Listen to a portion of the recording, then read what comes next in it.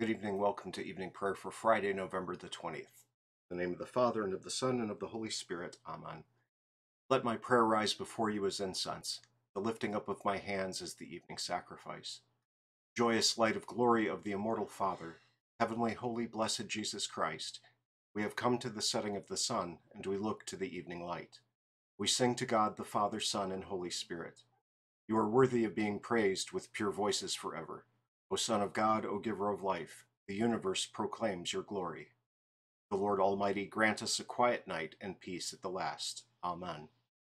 It is good to give thanks to the Lord, to sing praise to your name, O Most High, to herald your love in the morning, your truth at the close of the day. Praise to you, O Christ. O come, let us worship him.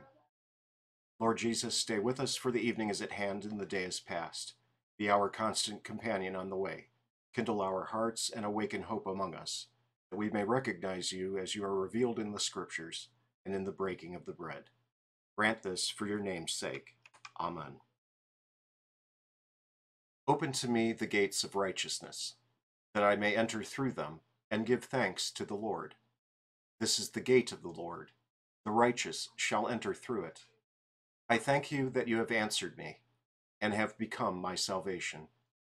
The stone that the builders rejected has become the cornerstone. This is the Lord's doing. It is marvelous in our eyes. This is the day that the Lord has made. Let us rejoice and be glad in it. Save us, we pray, O Lord. O Lord, we pray, give us success. Blessed is he who comes in the name of the Lord. We bless you from the house of the Lord. The Lord is God, and he has made his light to shine upon us. Bind the festal sacrifice with cords up to the horns of the altar. You are my God, and I will give thanks to you. You are my God, and I will extol you. O give thanks to the Lord, for he is good, for his steadfast love endures forever. Our New Testament reading today is from Matthew chapter 28.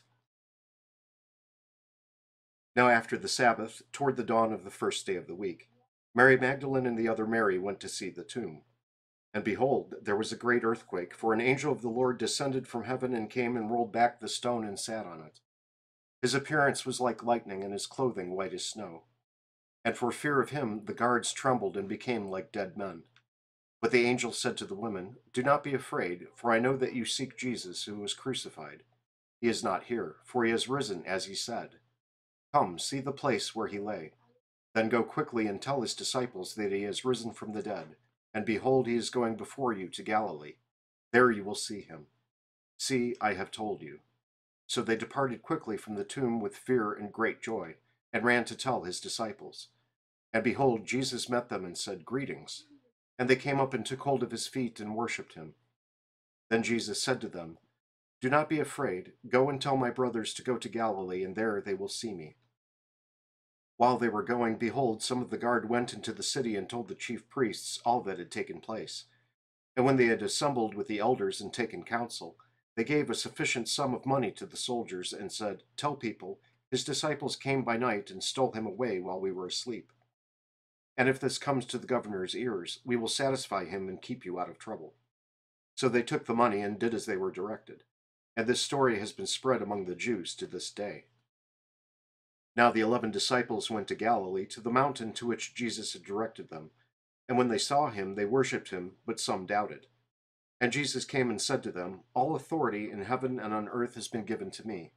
Go therefore and make disciples of all nations, baptizing them in the name of the Father and of the Son and of the Holy Spirit, teaching them to observe all that I have commanded you.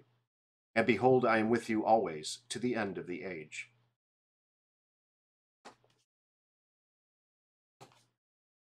Our first devotion with Martin Luther tonight is based on 1 Peter 1:13. Therefore, your minds must be clear and ready for action. Place your confidence completely in what God's kindness will bring you when Jesus Christ appears again. Christ's mission on earth. The gospel tells us who Christ is.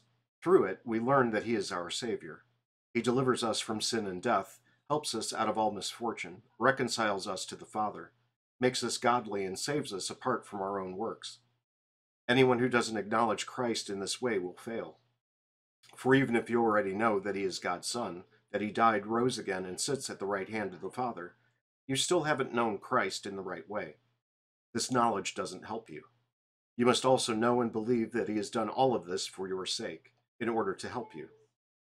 Some have contemplated only Christ's pain and suffering and mistakenly think he is now sitting in heaven with nothing to do, enjoying himself. As a result, faith cannot come alive, and their hearts remain barren. We should not think that the Lord Christ belongs to himself alone. We must preach that he also belongs to us. Otherwise, why would it have been necessary for him to come to earth and shed his blood? As Jesus said, God sent his Son into the world not to condemn the world, but to save the world. So Jesus must have accomplished what the Father sent him to do. God sent to earth not only Christ's divine nature, but also his human nature. As soon as he was baptized, he began what he had been sent to the world to accomplish. God sent him to proclaim the truth and win us over, so that all who believe in him would be saved. We join together in the Apostles' Creed and the Lord's Prayer. I believe in God the Father Almighty, maker of heaven and earth, and in Jesus Christ, his only Son, our Lord, who was conceived by the Holy Spirit, born of the Virgin Mary, suffered under Pontius Pilate, was crucified, died, and was buried. He descended into hell. The third day he rose again from the dead. He ascended into heaven, and sits at the right hand of God the Father Almighty. From thence he will come to judge the living and the dead. I believe in the Holy Spirit, the holy Christian Church, the communion of saints, forgiveness of sins, the resurrection of the body, and the life everlasting. Amen. Our Father, who art in heaven, hallowed be thy name. Thy kingdom come, thy will be done on earth as it is in heaven.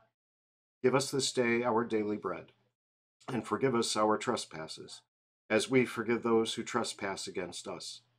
And lead us not into temptation, but deliver us from evil. For thine is the kingdom, and the power, and the glory, forever and ever. Amen.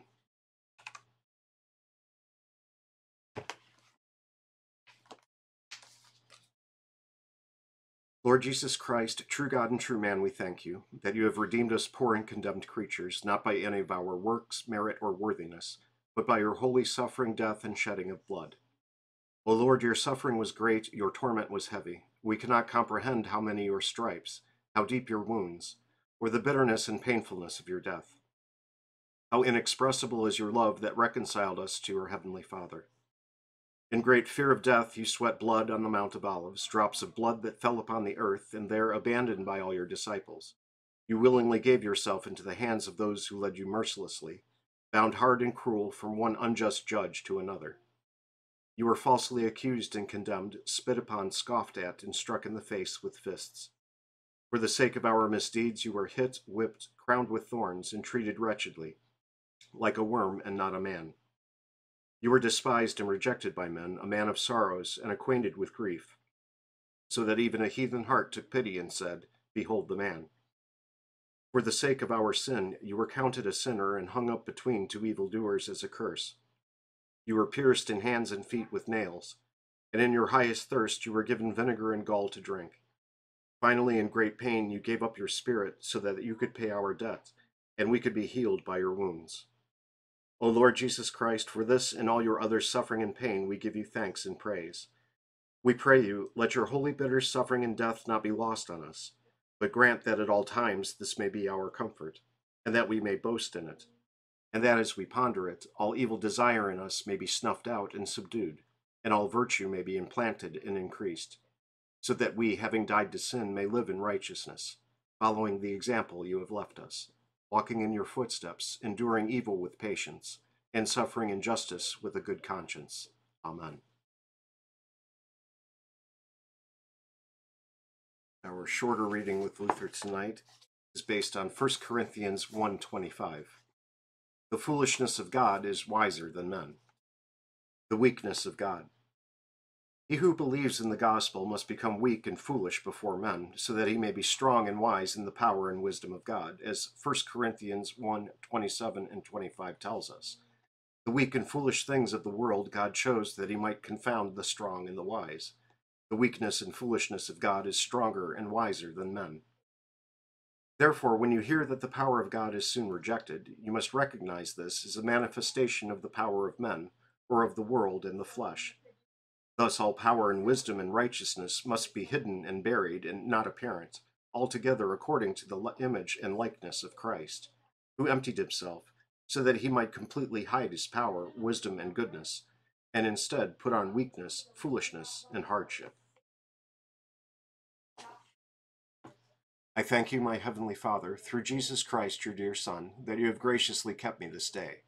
And I pray that you would forgive me all my sins where I have done wrong, and graciously keep me this night. For into your hands I commend myself, my body and soul, and all things. Let your holy angel be with me, that the evil foe may have no power over me. Amen. Let us bless the Lord. Thanks be to God. Good night.